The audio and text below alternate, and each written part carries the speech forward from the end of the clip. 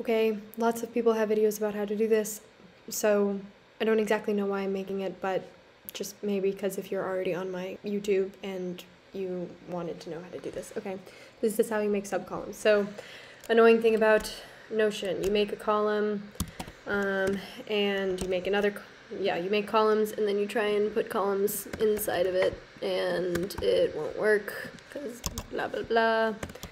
I want to add this column. Nope, can't do it. I have to make it as a third column here, which I don't want to do. Same thing for toggles or any kind of blocks. So if I wanted there to be columns inside here, I couldn't do it as well. I'd have to make it a column next to the actual, just all of it, which is very annoying. And if this were also just text as well, same thing. You can't make a column inside of a block. These are all called blocks. But here's what you can do. So, la-di-da. There's a trick. You have to make a page inside of the block. So let's turn this into a page. You can easily turn something into a page by pressing Command Option 9. And then you click on it. And then you make a column in here. And you make the column.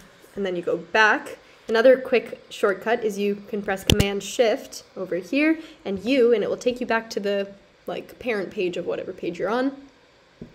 And then you want to turn this into text.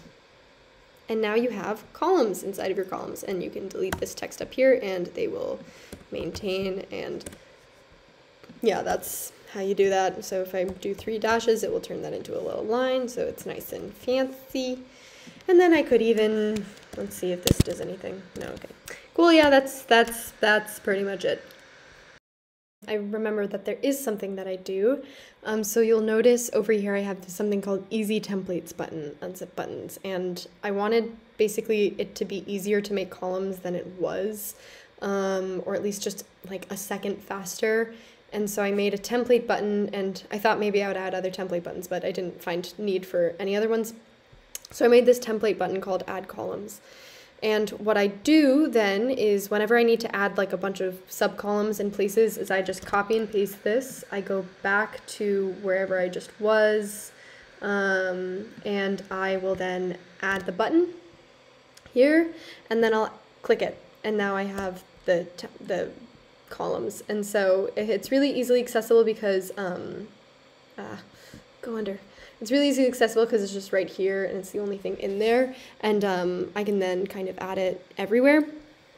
The way that I made it, so we'll notice I made a page, I made a template button, which you just go /template, new template button, and then inside of it, you also can't make columns inside of template buttons, so you have to do the same thing. So I made a page, so I turned this into a page.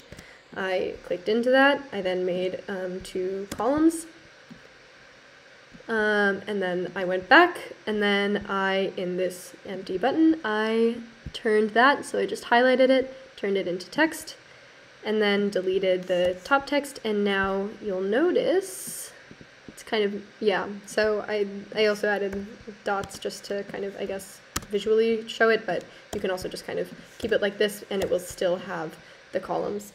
And then you can use that. And so that's how you make it. And then you can, anytime that you need to add a bunch of subcolumns, you just go in, copy and paste this wherever you're doing it, and then just make all those delicious subcolumns.